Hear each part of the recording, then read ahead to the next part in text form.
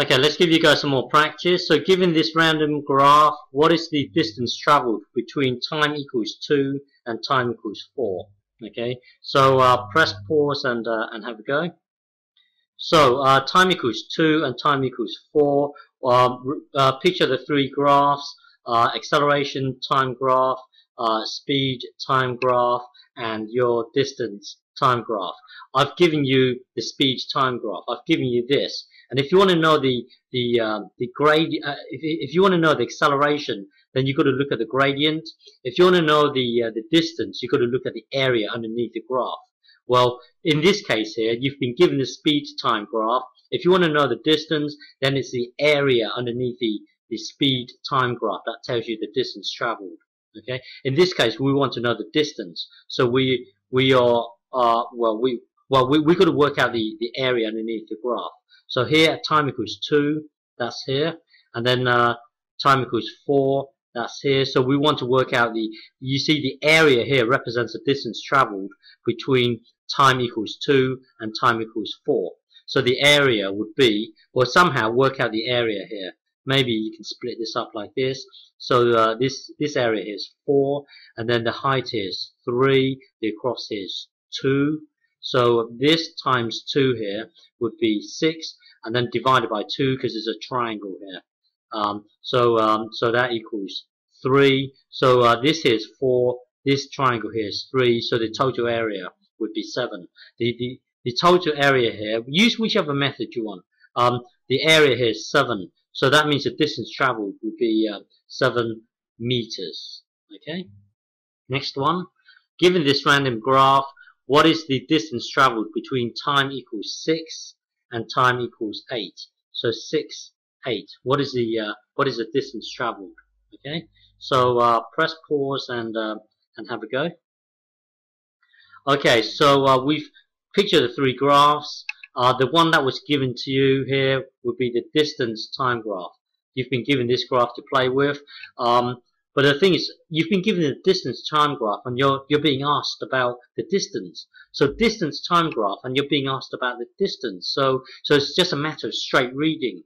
So the straight reading here is 6 and 8 here, between time 6 and 8 here. So currently the car here. Imagine this.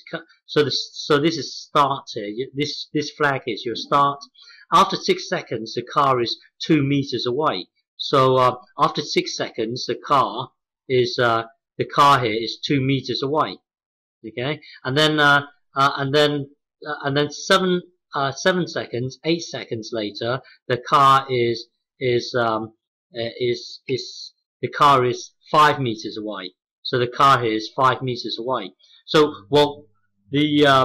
the distance traveled here, it's really a straight reading. So when it's at 6 seconds, it's 2 meters away.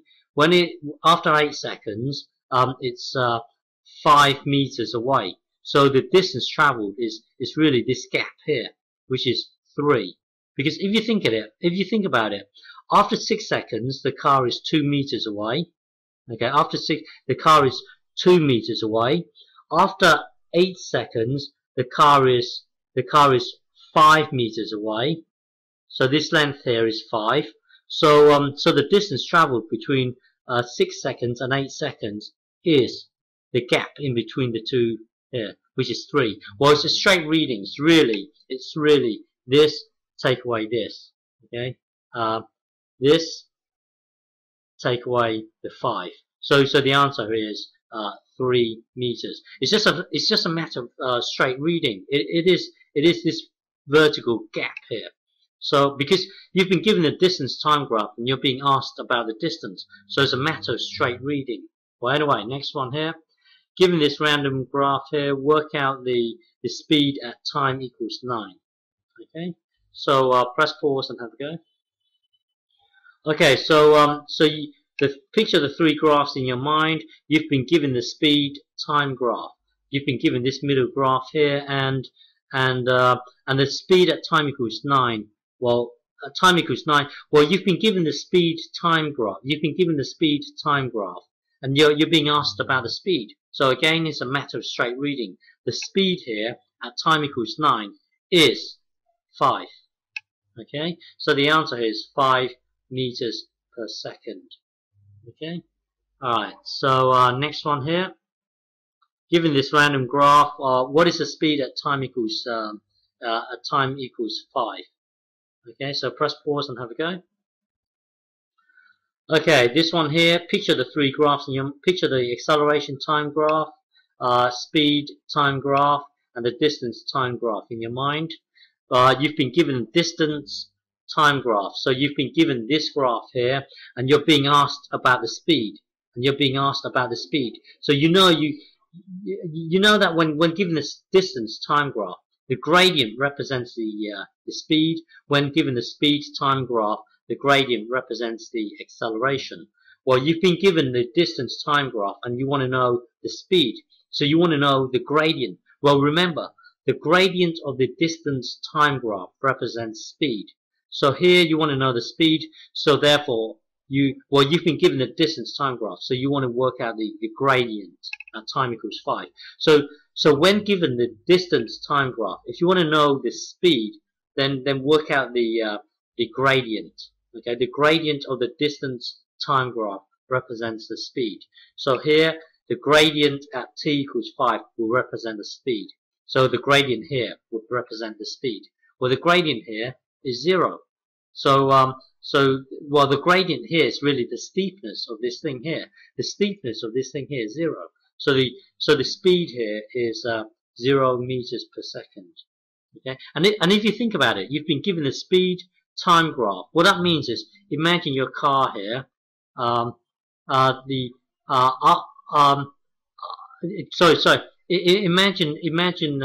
Imagine your start here. So this flag here is your start. So what it means is that the car, after 0 second, it's 3 meters away. So this flag here is your start, is your 0 here. At time equals 1, the car is 3 meters away. So the car is 3 meters away. Okay. At time equals let's say 2, the car is still 3 meters away. At time equals 3, the car is still 3 meters away. At time equals 4, the car is still 3 meters away. At time equals 6, the point here is that the car's not really moving. It's just that it's 3 meters away right from the beginning. Well, what is the speed at time equals 5? Well, the car's not moving. It's always 3 meters away. So the speed here will be 0. Okay.